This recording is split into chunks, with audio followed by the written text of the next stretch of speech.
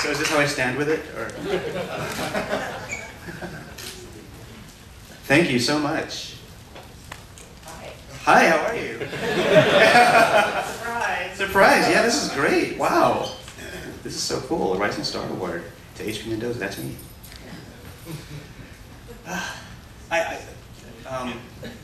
Thanks for coming, you guys. This is great. When I submitted Fruit Fly to Piglet, well, sorry, QFest now, I seriously was just crossing my fingers saying, I hope they take it, I hope they take it. If they took Colma, why wouldn't they take this?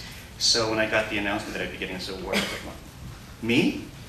Are you sure me? Because of course, you know, the other films that I've done, you saw, there's a clip reel that just played here that had a bunch of films that no one's heard of, you know, besides Colma. So there's Colma and then Fruit Fly and a bunch of like random shit that I did. So it's great to see it on the big screen again after seeing it play for maybe a minute here and there between 2006 and now. So yeah, I want to say thank you for this. I want to thank Louis Tice for being there from the very beginning. He introduced Colma. And I met him at the screening of Colma. And yeah, it's nice to have formed a friendship since then.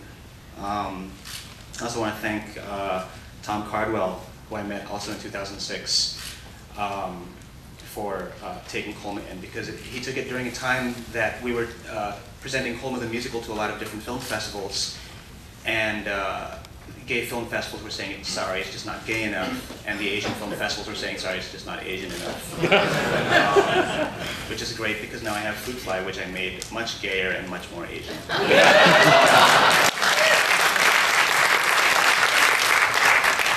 And thank you to QFest. I don't know if I'm in the minority, but I love the name. I love the Q, because I often hear a lot of filmmakers say, you know, yeah, I may be an Asian filmmaker and I may be a gay filmmaker, but what's with the labels? I'm just a filmmaker first. And I'm like, yeah, you know, filmmakers label too, you know? And guess what? I'm proud to be a queer filmmaker. That's what I am, and I actually like the word queer. QFest is awesome. Thank you.